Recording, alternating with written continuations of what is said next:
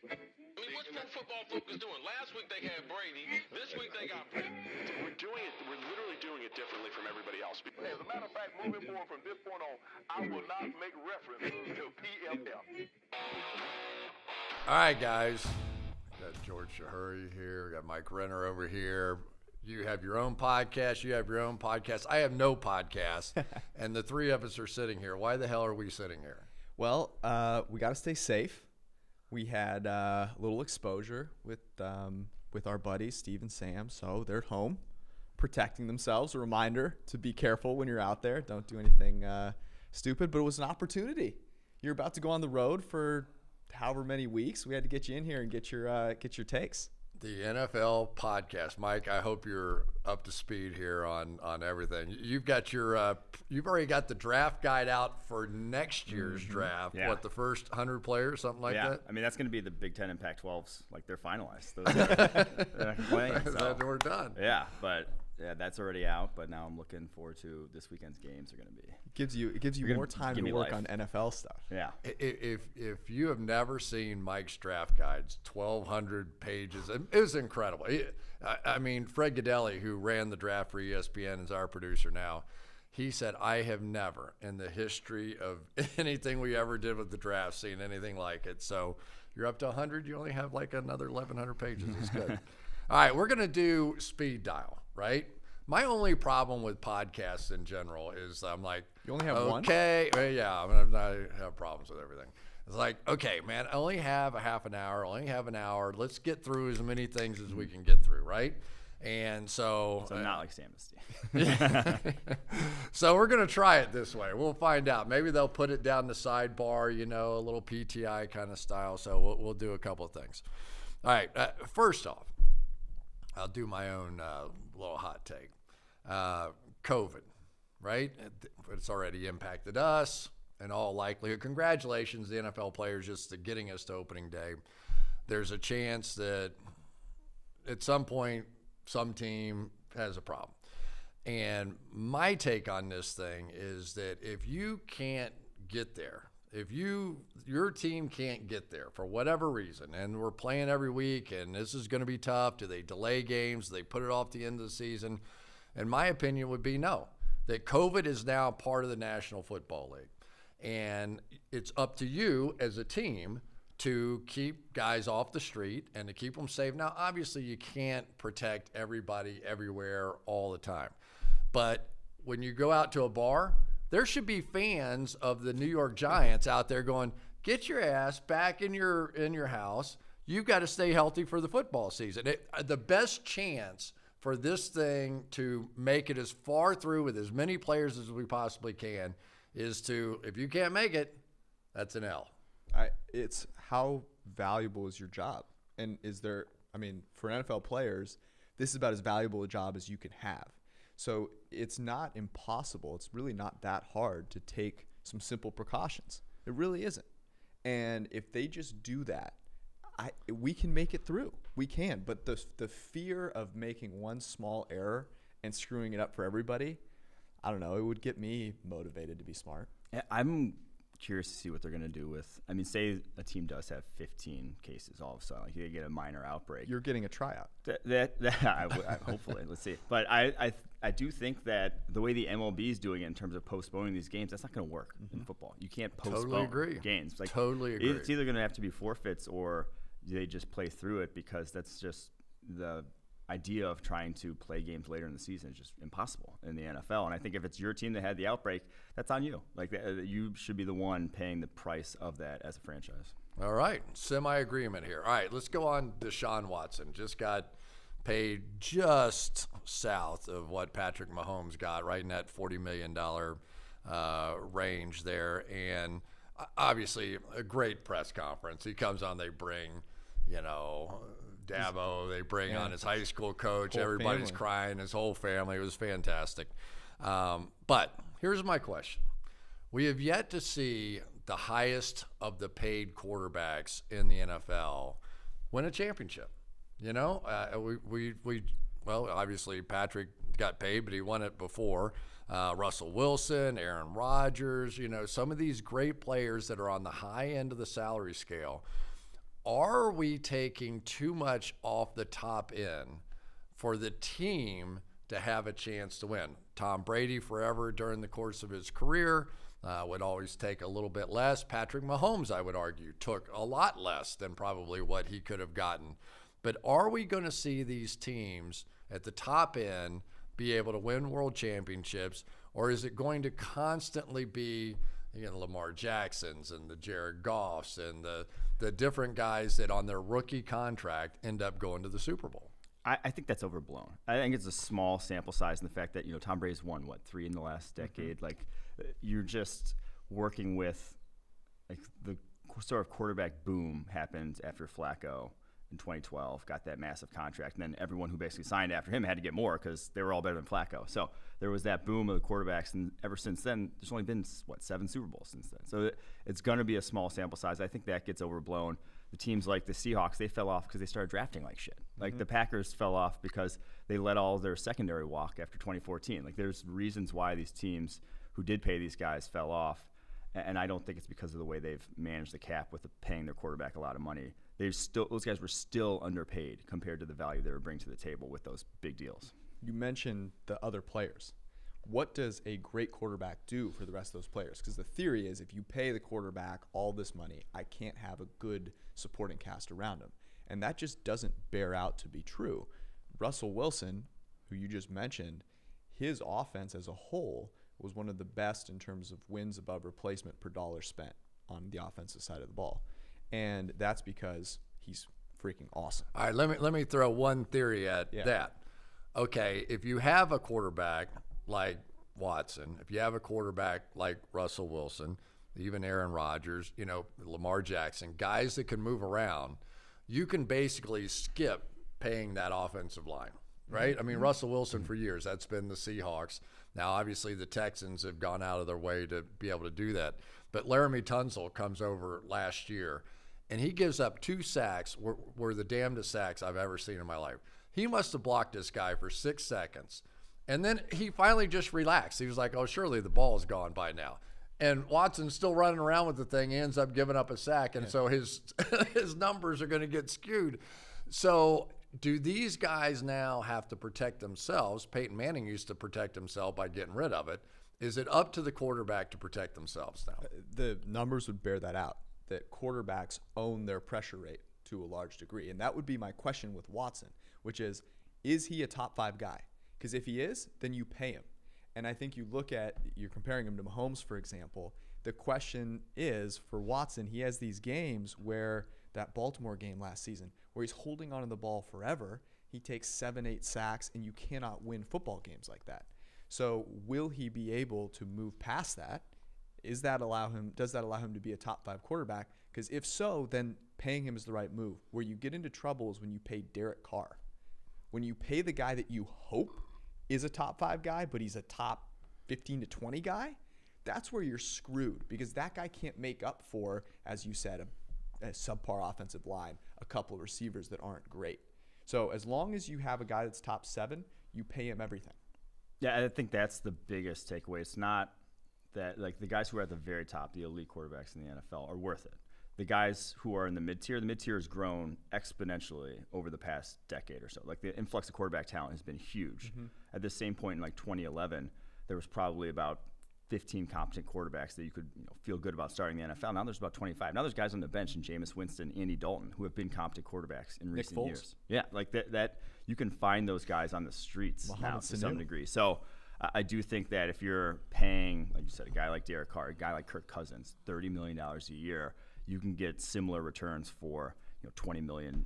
But you're going to be playing against Trevor Lawrence next year for 4 or 5 years on a rookie contract, right? And it's going to be tough to beat. That's why the Rams are interesting, because you look at the Rams and you go, okay, I'm paying Jared Goff a little early, and now you look at it a couple years later and it's like, man, I would really like a shot at Trevor Lawrence or Justin Fields. Yeah. You can't put yourself in that limbo. Let me ask you this: Deshaun Watson, is he a top 5 guy this year? I went back because what the hell else was I going to do and watch like every throw, right? So his top 5 or 6 plays are among the most spectacular plays I've ever seen. I mean, there's only one guy I compare him to, and that's Aaron Donald. Like Aaron Donald, I watch and I go, how does he do that? I mean, there's 3 guys, and he's wiggled his way and thrown one guy and be able to do it. And it's the same thing with Deshaun Watson. The question is, I think that he has to learn to protect himself. I just think that, I mean, it would be, and he's a young quarterback still, and it's going to get us into our next subject. So DeAndre Hopkins is gone, right? And one of the big, in my opinion, one of the big reasons why that has happened is they want to see Watson develop, and they want to see him work the ball around the field. So now you've got Stills and Fuller and Cooks and Cobb, and then you've got David Johnson now added to the backfield. So along with Duke Johnson, who's also a great receiver as a running back. So you start to go, okay, if this offense all of a sudden now is Deshaun a higher percentage of the time, let's say 30% of the time, hitting that back foot, throwing it out, right? So now you don't blitz and you don't do all the crazy stuff that you might ordinarily do.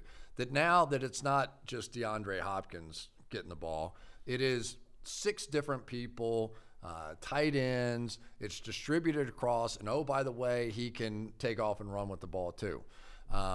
If he develops in that way this year, then I think he can be a top 2 or 3 quarterback in the National Football League. That to me is the whole thing. What happens when he sits there and says, I can't lock onto a guy? And if that manufactures into, I'm going to cut my time to throw down from 3 seconds, which is where he's basically been for the entirety of his career, to like 2.8, 2.7, which is about league average, and those sacks come down, I'm with you. I believe that he would be top. I want 3 is a possibility. I want him to do it in 2.2 for 30%. Yeah. And then do your scramble, do your crazy. I mean, you don't want to take away one of the greatest playmakers in the game, but I think in order for him, for self-preservation reasons alone, he has to put it in the back of the defense's mind. I might be getting this ball out in 2.2 seconds, and you want to blitz, go ahead. I'll take all the man coverage with those 4 to 6 guys that I can get. Yeah, as much as I will say the DeAndre Hopkins trade was just an awful decision and what they got in return was ridiculous, I don't think their offense is going to take that big of a step back. One, because Watson developing his quarterback, and 2, now they have just almost interchangeable pieces, and they're all fast as hell. Like all these guys are 4.3 type wide receivers, and that just puts a lot of stress on defenses. That's kind of the Chiefs model of you don't know who we're going to go to. We can go to anyone, whereas before you kind of knew they were going to go to Hopkins. Then it was plan B was everyone else. And you know who's the one guy from watching all that tape that stuck out to me? I'm ready for this. Kenny Stills. I think that he can be. Yeah. I think he can be that over-the-middle guy. He's much tougher than I thought. He understands zone defenses. He knows how to settle down in the hole. He's still a 4.3-something guy that can take the top off. But I think if I were looking for maybe a bit of a breakout candidate as far as just volume of catches, I'm not even sure he's going to start, when you look at what's going on with that team. But I do think that he will have a chance to take over that role of I can get open in a multitude of different ways. So he stole Randall Cobb's spot from you, because it was a couple weeks ago that you were waxing poetic about. I think they might play all 4. Yeah, I really do. I mean, I would have to consider that strongly, and then we'll see how it goes. All right, hey, I want to move on. I want to move on to Dak. So now everybody in the conversation, right? Watson got paid, Mahomes got paid, and Dak's up, and he's playing on a 1-year deal this year. How much pressure is on Dak Prescott to produce this season? Because they've got weapons everywhere. Now, Lyle Collins is not playing at the right tackle position. That was a bit of a surprise for everybody. Frederick's not playing. So there's some holes on that offensive line, but at the skill positions, this is a good-looking team. Yeah, I mean, I don't think there's any more pressure than it was last year, though, is the thing. And he performed last year. It's kind of just business as usual when you're the starting quarterback for the Dallas Cowboys at this point. So I think and what he has around him at the receiver position and going to Mike McCarthy as the offense coordinator or as his head coach, not as offense coordinator. But I just think this is as good a situation as not exists in the NFL. There are maybe some more talented like O-line wide receiver combos, but this is about as good a situation he's had in his career. Okay. I knew you were going to say that there wasn't that much pressure because from a monetary standpoint, he's going to be fine, right? And I think that's what you're saying, and that's totally right. But let's think about this.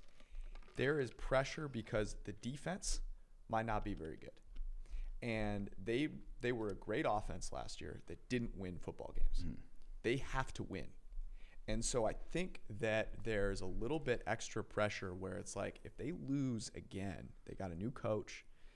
If they don't win 10-plus games, is it because Dak Prescott just can't deliver when he's got the weapons around him? So I think there is some pressure there. I am just very curious. I'm so fascinated to watch this team because Dak Prescott hovers right in that 7, 8, 9, 10 range in terms of ranking quarterbacks. Can he get himself into the top 5 this year? I'm telling you, you talk about the defense not being that good, and I think you speak because you're a huge believer that secondary wins games, and Byron Jones, and they've got some injuries back there to deal with too. But you're talking about now, you got DeMarcus Lawrence to begin with, and sign Everson Griffin, who's a beast, right? And Aldon Smith, by all accounts, has been lighting it up. Apparently, the battles between Aldon Smith and Tyron Smith down there during practice have been legendary. Heavy hand wars of what's been going on. So and then Randy Gregory, who knows, in a month he might be back playing on this team. So at least you're going to have the possibility of a high-scoring offense like the old Colts teams, right? And what did they have? They had edge rushers, pass rushers that can get after the quarterback. If we're going to play a shootout, give me those edge players, and let's go get your quarterback, get a sack, fumble, an interception every once in a while. So I'm really curious, is this Dallas pass rush potentially going to be as good as I think they might be? And will, Trayvon Diggs, and Mike, you obviously scouted him a ton. To me, is a super pivotal player, and we talk a lot about I get excited about rookies for obvious reasons, but how much should I count on them to perform in the rookie season? And there were a lot of question marks around him, certainly. But do you think that he can step in and actually hold down a corner spot? I think he will. I don't think he'll be.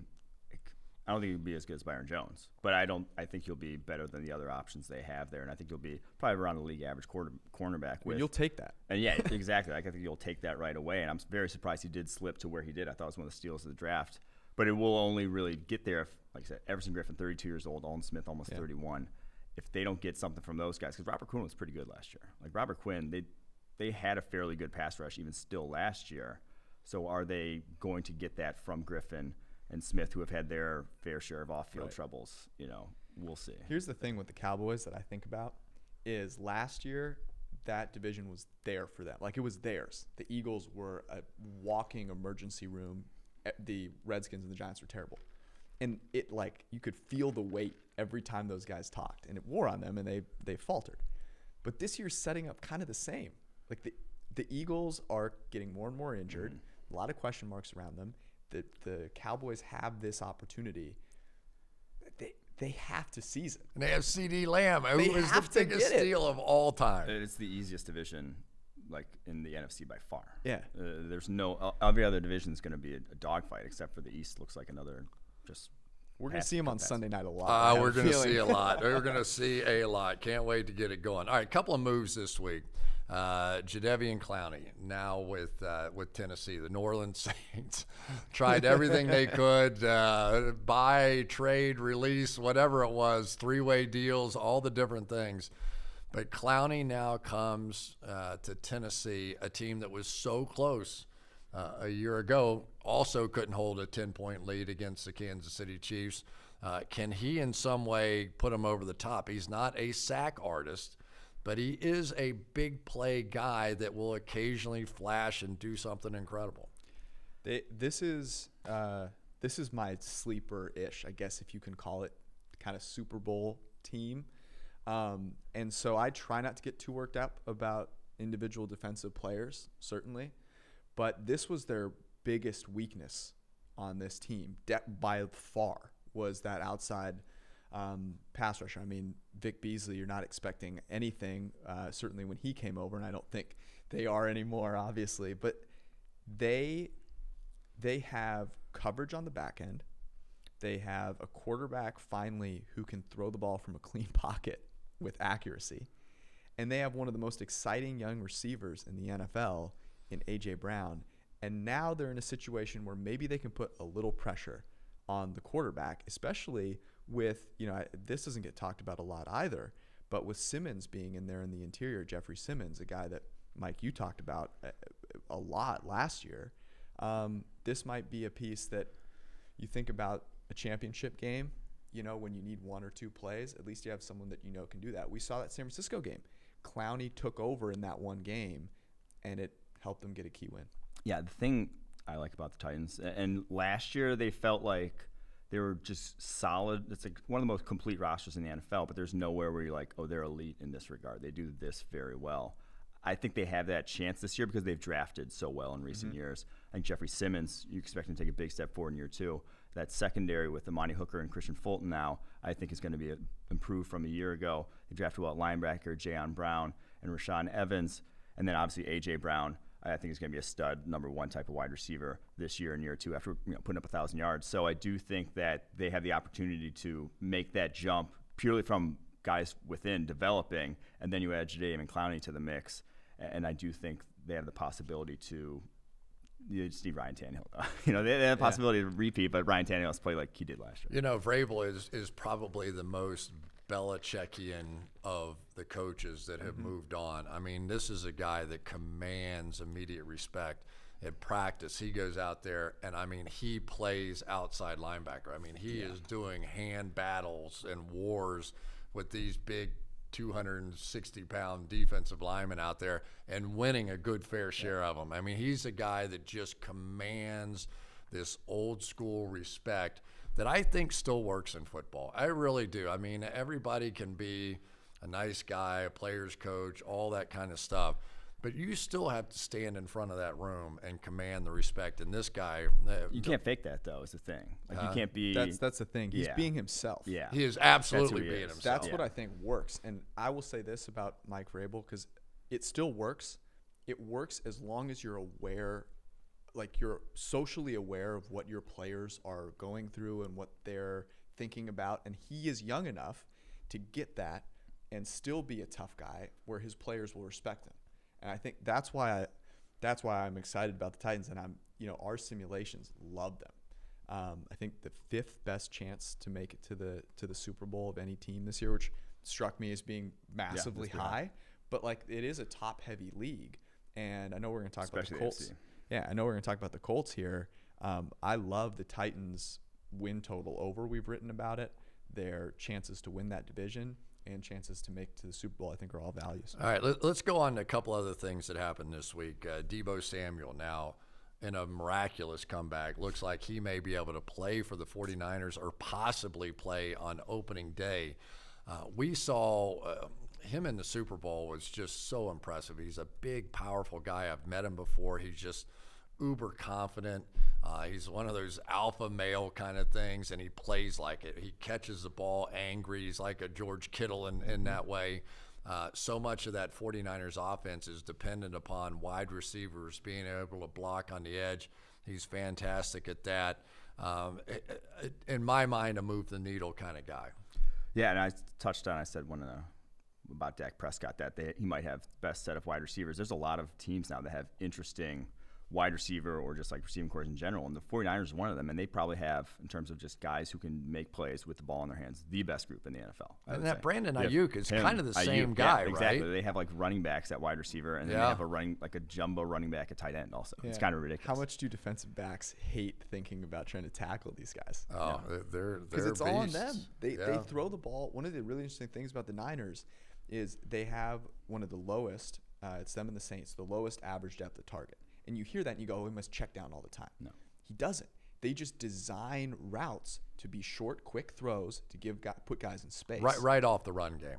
So everything is just going to look the same. You know, they are just they're wonderful at disguising all that, getting downhill. Anyway, I don't want to talk about the run game. But let me tell you this about the Niners. We don't either. So DEEBO Samuel, you go, okay. Cardinals, it's a big game, right? But then they have the Jets, the Giants, the Eagles, the Dolphins before the Rams on Sunday night. It's not a hard schedule. So, I mean, this team's trying to go back to the Super Bowl. I know he wants to get back and play, but you need him in January, not September. And finally, Mitch Trubisky, our dear friend, is going to be the starting quarterback, beat out Nick Foles this year. And you wonder how much of a chance Nick Foles really had to learn an offense, to practice. Everything's so short. And I've heard several coaches now say, this is going to be the year of the veteran player. We don't think that rookies, we're not sure about free agents. We're not, there just isn't time to acclimate new people. So you go, all right, who are the teams like the Kansas City Chiefs and the San Francisco 49ers? Not a lot of big changes to speak of that might have the best chance. And I mean, really, in this year, if you jump out to a 3-0, 4-0 kind of start, who knows what happens with COVID? We might have a 9-game season. I have no idea. I played in 2 strike-shortened seasons. It's like, man, you better win this one because it's, we don't have many of them left here. I didn't even ask a question. I was talking about Trubisky. I was going to start talking about Trubisky, and I said this a little while ago. My hypothesis is that you bring in Nick Foles and you bring in a guy when there are opportunities to bring in starting caliber quarterbacks. You bring in a guy that is a backup because you want Trubisky to end up winning the job. And I think that was proven out. Like, they just kind of said, hey, we just need to see this guy again because so many people are invested in him. And what is the reason to believe all of a sudden it's going to click? What's that reason? In a shortened off season when people should be making smaller jumps than even normal, and we've seen him do it for 3 years and be one of the least accurate quarterbacks in the NFL, why is it going to happen now? It just makes no sense to me. Yeah, it did seem like, the trade for Nick Foles was utterly absurd. Looks absurd in retrospect, and they try to justify it by saying he worked with Bill Lazor before, the OC, back when he was with the Eagles in 2013, and that's when Foles was great and whatever, which was already an absurd, like that experience with a guy 7 years ago would help him this offseason, or get up to speed this shortened offseason. But I think the reason they didn't bring Cam Newton is because mentally Mitchell Trubisky is like a mental midget, and like Cam Newton would have just owned him in that quarterback room if they did. And Nick Foles, similarly, not a commanding personality. The way, like, he's not going to take over and win that job right off the bat. It's kind of been his MO over the course of his career also. So they almost seemed like they did it to try to pump up Trubisky and be like, hey, you can beat this guy out, then give him some confidence, because they're still trying to justify that pick. Yeah, or absolutely. Else, I mean, Pace is losing his job. Like, Pace is losing his job if they can't. Can you imagine going, we can't bring in a guy that's an alpha male to our quarterback room because the guy we want to start is such a beta that he will just, wilt. Like that, when you're having that thought, you should go, okay, maybe I should move on. Here's a couple of data points on Mitch Trubisky that I think say it all. 32 starting quarterbacks that qualify for this ranking. Grade from a clean pocket, 32nd. Grade under pressure, 31st. Been the worst quarterback in the NFL. And it comes back to, though, the interesting dichotomy of that people don't always act what's in their best interest of the team. They act what's in their best interest of themselves, keeping their job. All right, let's move from that end of the spectrum to the other end of the spectrum here. We talk about Tampa Bay. And to see Tom Brady, was Tom Brady fading last year, or were the guys around him fading last year? And I think that we're going to find out, but there's a chance, at least a chance, in my mind. Tampa could be scary good. I mean, they've got all kinds of weapons. They have 3 different tight ends that can play. They've got 2 of the best receivers in football, a defense that's definitely young and up and coming, and depends on what happens in that secondary. Could those young guys really develop? Linebackers rock solid. Is Tampa the answer to all the questions this year as we go forward? And compare and contrast for your final exam to the New England Patriots with Cam Newton. It should work. Like, this should on paper work offensively. there's too much. It's almost like too big to fail. Like they're stacked receiver, tight end. It's more just is Tom Brady, is it going to go on him? You know, because it goes, we saw, you know, with Brett Favre, with other quarterbacks in the past. If just physically, Peyton Manning, like there was no reason he shouldn't have been playing well all of a sudden, but except for like a minor injury, ended up just torpedoing his ability to play quarterback. And I think that's what you worry about. You'd almost rather have like a Jimmy Garoppolo with this team because of how stacked they are than the kind of high risk, high reward of Tom Brady with just one hit could just be it for him at this point. I was trying to think of ways that it doesn't go well, and that was one of them. The second one I would say is just getting off to a slow start. Like if you're not on the same page as an offense and you get off to a little bit of a slow start, will they have to really battle? Because the Saints are so good. Yeah. So winning that division, even though they should have a really good chance to do so, is going to be tough because the Saints are going to be so strong. So are they battling? They have to get a wild card. Maybe we're a year early. Brady sticks around, stays healthy, and then next year they make it to the Super Bowl. And it's also tough because everyone and their mother loves this team. Yeah. Everyone's betting they're over. Everyone's picking them to go to the Super Bowl. It's the Eagles 2011 or whatever. And I think people the dream team. Yeah, and I think people are sleeping on their defense, which has a couple of really good young corners and linebackers that can cover. So, I mean, Chris, are you buying into it too? I think the game of football in today's world is what can your quarterback orchestrate at the line of scrimmage? I mean, we used to think that the play callers on the sideline, we show them 400 times during the course of a game. But in reality, in the NFL today, it comes down to Tom Brady is going to see the defense. The play caller never anticipated what they're about to run. He's going to do a quick check. He's going to wink at Gronk, or he's going to do something with Mike Evans. They're going to hit a big play. It's the same reason that you know, what is the old thing? The elevators are going different directions. You know, Howie Long used to say that when you're young, your physical skills are up here and your mental skills are down here, and then it sort of goes like that. But Drew Brees and Tom Brady slugging it out in that division is going to be phenomenal because those two guys get the last look at your defense. And within 2 seconds, they have the ability to get into the right play. So even if their physical skills aren't quite what they are, the play calling is going to be so much better than what it could ever be with a coach calling in plays to a young quarterback. And I would say this about Tom Brady. Last year, his supporting cast was as bad as there was in the NFL. They were awful. Edelman was hurt. N'Keal Harry couldn't separate from this table. Sanu's gone, and they had no tight ends. The year before, and the year before that, and the year before that, and the year before that, guy's a top 5 quarterback. Yeah. With Brandon Cooks, they attacked the intermediate and deep portions of the field. He was awesome. Highest graded quarterback throwing between 10 and 19 yards downfield. So I see no reason, unless he's susceptible to one injury, like you said, Mike, why it wouldn't be awesome. I'll also say they're dangerously thin on their offensive line. Anyone gets hurt, and but at least they drafted one. I mean, you look at there are a lot of other teams that are dangerously thin on the offensive line. But how good were the Patriots on the offensive line? They were solid still. I mean, he doesn't need. He doesn't need it. You know, that's the thing. Protect thyself is sort of the thing. You know what protects them? Receivers that are open. That always works. Drew Brees now. Who knows how many years Drew Brees has left in this league? There's so many teams that feel like they're loading up for this one last run, right? Let's put everything we have. Even Leonard Fournette's going to Tampa now. So needle mover. Yeah. So Drew Brees now, is there enough left? Because this is a team that has been so close now for so long. It's almost, the odds almost feel like it finally has to swing a little luck back in their favor.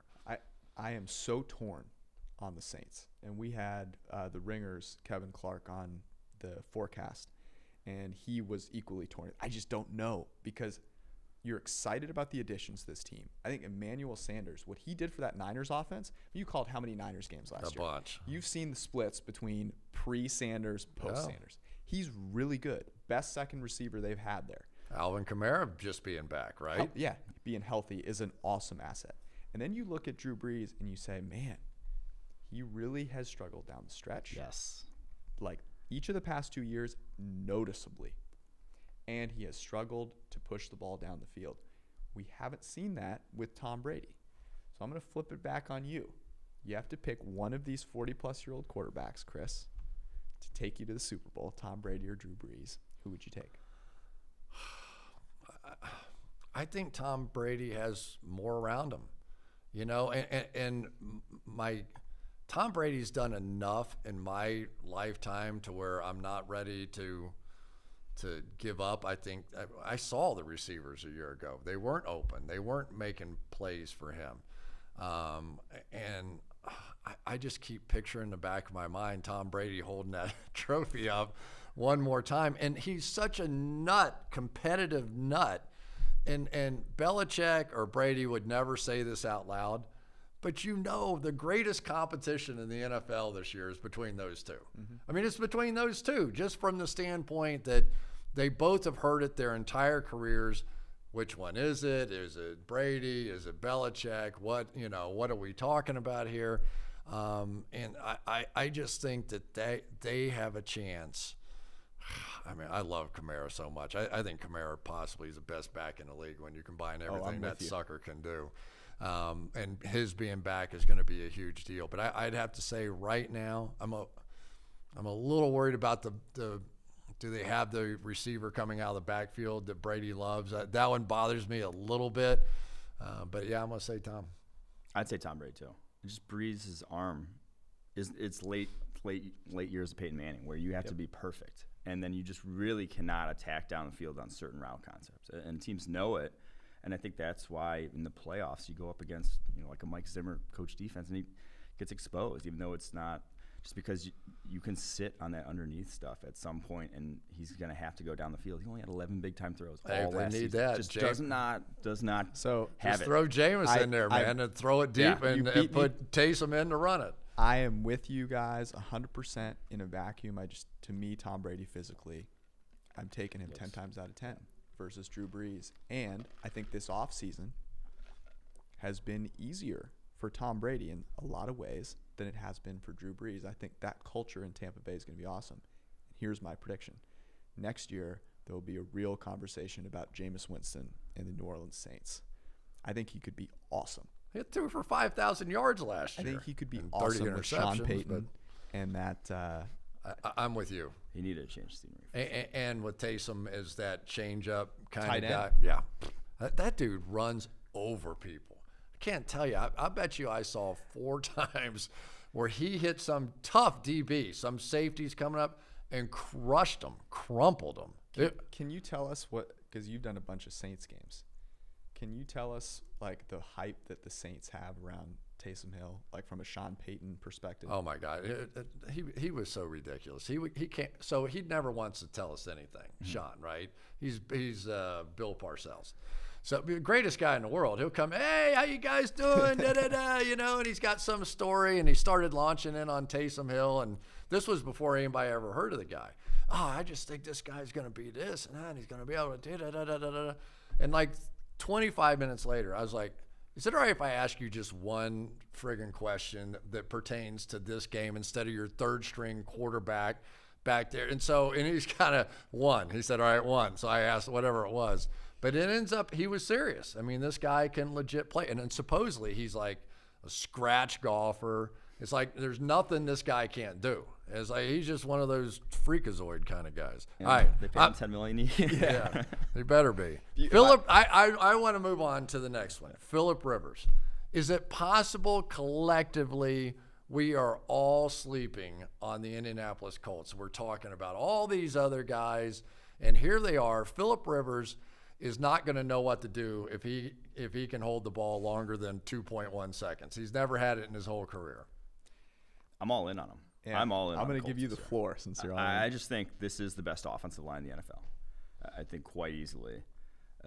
They just have all the pieces there to dominate up front, and it's like you said, it's going to be the least any team has leaned on Philip Rivers in his entire since the year he tore his ACL in the playoffs, and they were I think the 1 seed that year. This is the most talent he's had around him, and he's going to go from a situation where basically every game was on his arm. and he had to get the ball out immediately with a terrible offensive line for the Chargers. Is this going to be John Elway now? You know, late in his career, it's what, rely on the run game. Wow, that's a good Are we going to see any of that? I think that's a very apt comparison. I think that's what you'll see is just when you can't quantify that peace of mind, and I think that's going to be so huge for Phillip Rivers. And he's only 38. Like, he's not at the point where these other guys are. Yes, he had a bad year last year, but like the situation was also bad. I think about this with Phillip Rivers. He, in some ways, plays the game very mathematically. We saw him make these awful throws last year. But he's sitting there and he goes, look, I have no shot at winning this game unless I give it a shot. Yeah. I'm not going to go down taking sacks. I'm going to put the ball up and take some shots. And to me, that's what I saw with Phillip Rivers in a bunch of the games we watched last year. Well, it's like the last 5 years. Yeah, true. Him down in a by lot 6 of games. at 6 p.m. No quarterback has taken more hits because of his offensive tackles than Phillip Rivers has. And this year, not only does he have 2 good offensive tackles, he has good interior as well. Here's my one question to you guys. Those receivers in Los Angeles, Keenan Allen specifically, there isn't a receiver on this Colts team that is Michael Keenan Pittman Allen. better be. So is that He better be. What's That's the big guy, right? I mean, he's the contested catch guy, and that's what Phillip Rivers has always been about. Yeah, I think they have enough. Like, it's not going to be as good, but I think with T.Y. Hilton and Michael Pittman, you can win with that at least. So are you guys Colts over Titans? I am. I think their defense, it's another team that's just so young defensively. / Texans. Forrest Buckner. I mean, it's hard, right? How fun is this division? It's a fun division, and it's one that hasn't gotten a lot of attention historically. I think that they're going to get a lot of attention this year. Speaking of not a lot of attention, let me talk about the beloved Cincinnati Bengals and Joe Burrow. Mike, I've heard you wax poetic about how this guy is off the charts as far as what we've been – what is it now, our year 6, 5? 6 years of college grading. 6 years of college grading now, and he is the guy.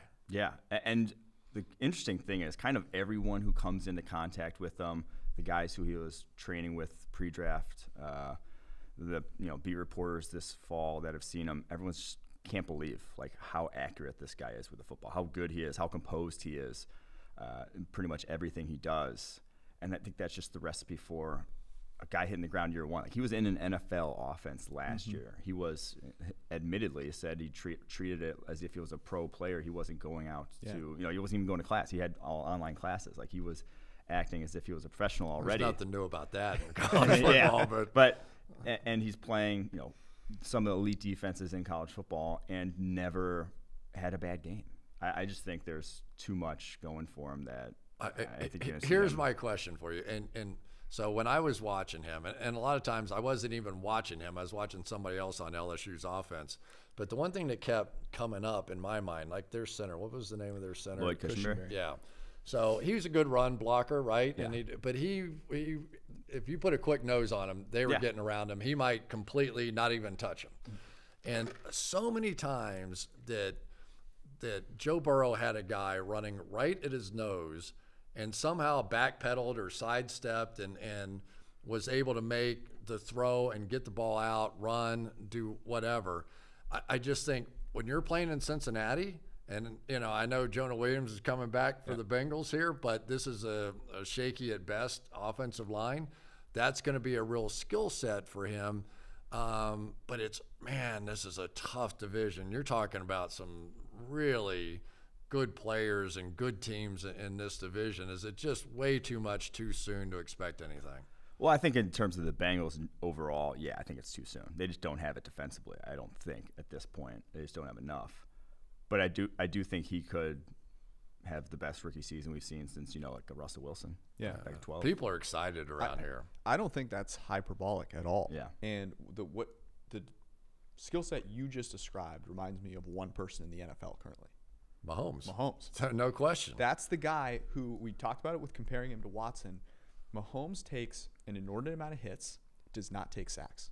He does not. He's top 5 in the NFL in each of the past 2 seasons in sack rate. He doesn't take them. He gets rid of the ball. Here's the thing for me when I think about what allows Mahomes to do that. He's got receivers that are going to get open. He's got trust in Travis Kelce. He's got Tyreek Hill sprinting past guys. And do the Bengals give Burrow the options like he had at LSU to be able to make some of those plays? Because I think if they're open, that guy's going to find them. Dude is insanely accurate. I do think the receiving core is good. And I think John Ross was very good last year when he was healthy. Healthy being a big hit with him. And he worked out with him this spring, John Ross. So Burrow, Tyler Boyd. Yeah. And Boyd's obviously. AJ, if he can stay healthy. All right, I want to move on to stay within the division here.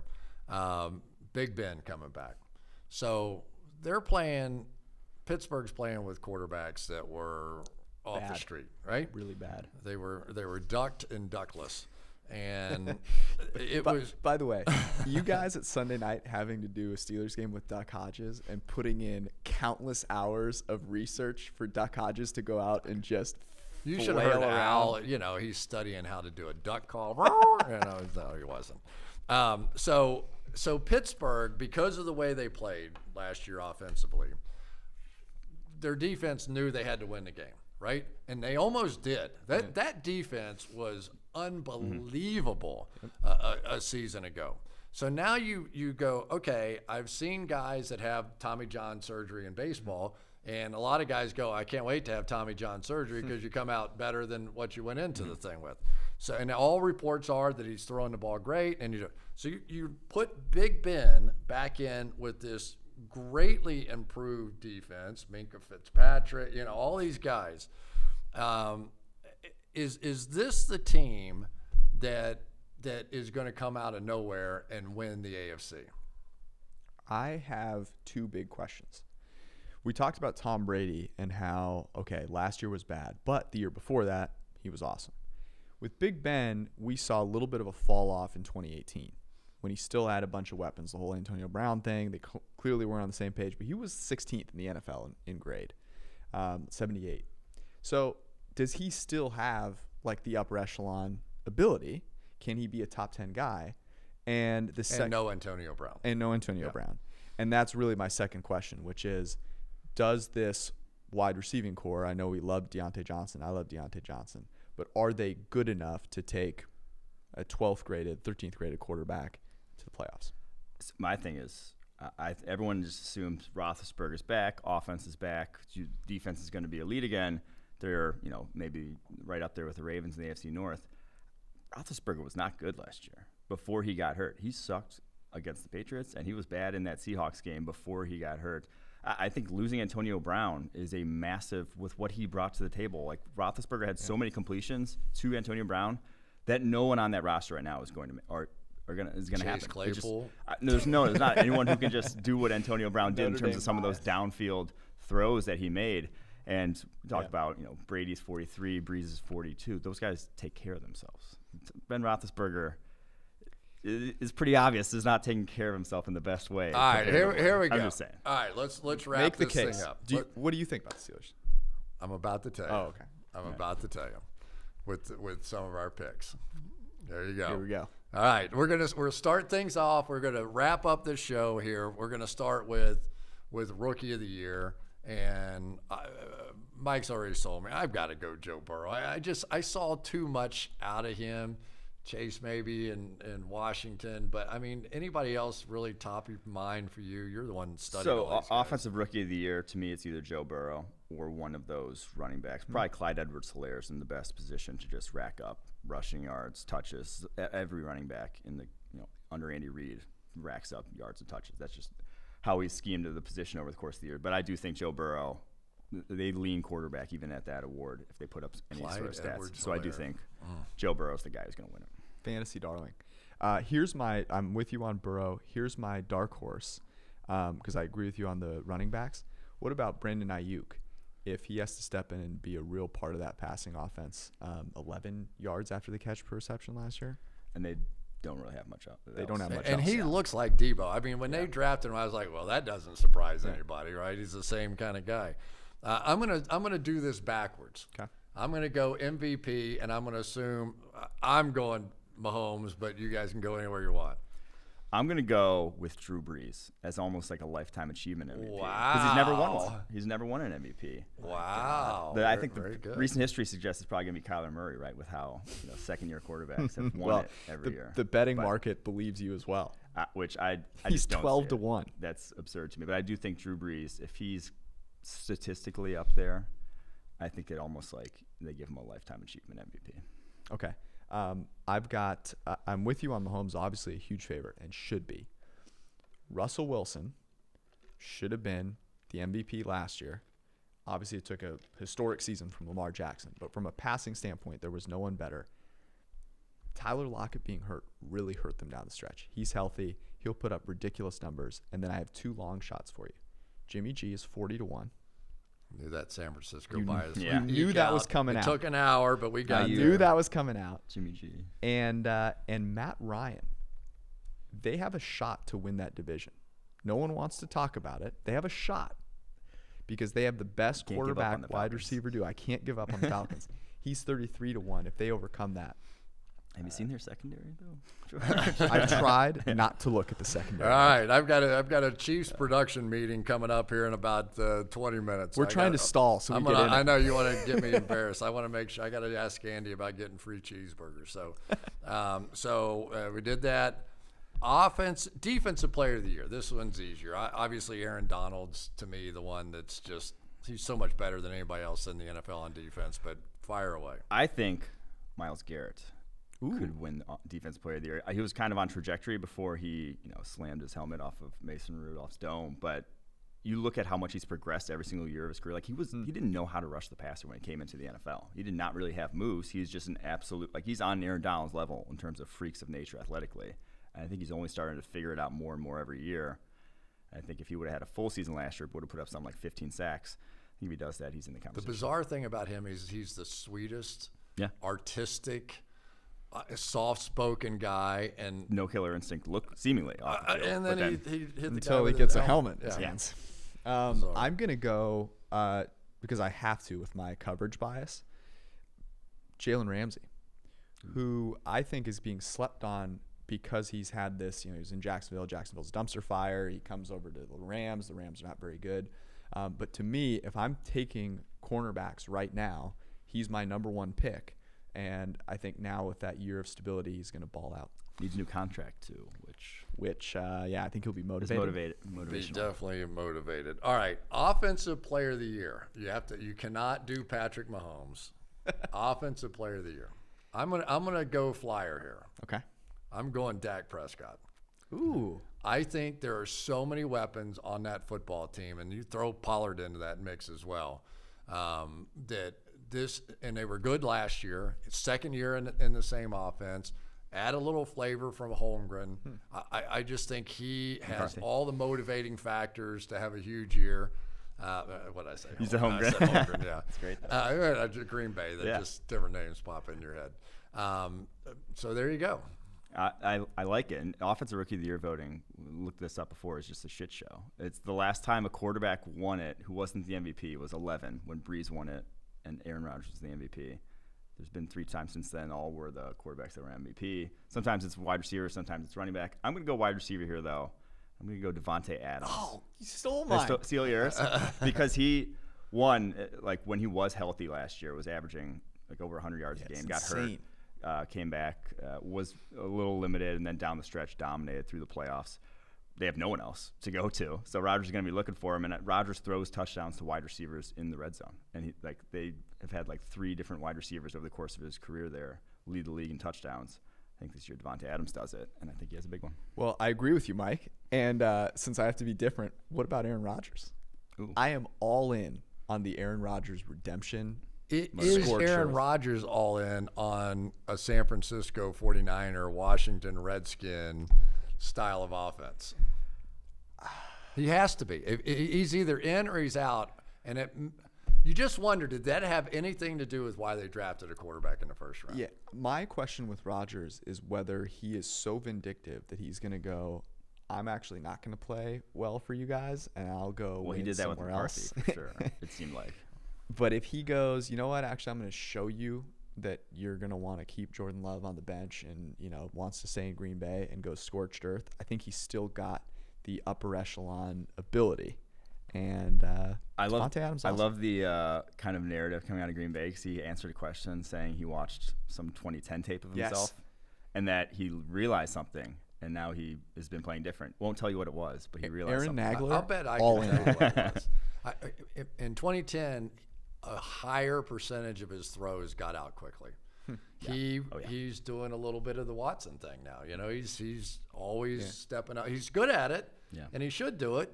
But I think he could help himself as well with a higher percentage of quick throws. Well, that's what the Niners do. So if that's a part of their offense, it might work, right? And he stopped attacking the middle of the field whatsoever. All right. Final thing, Super Bowl picks. oh God, are we gonna do Coach of the Year? San Francisco and who? Oh, you can do Coach of the Year. Go ahead. I haven't even thought about Coach. I've got one for you here.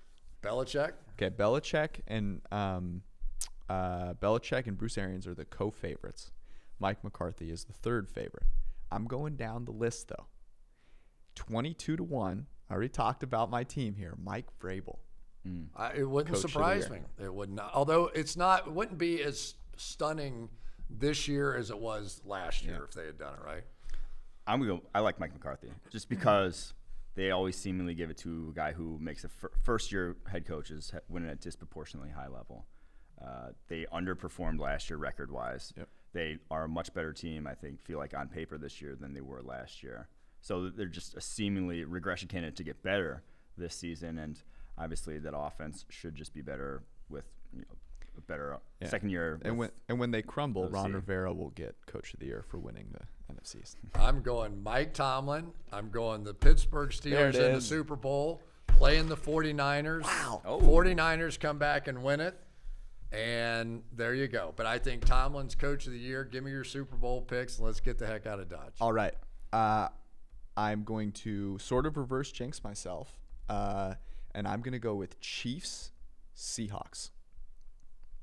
Oh, I could spend an hour on you picking the Seahawks. That's unbelievable. Are you really? Yeah. And who takes it? Who's?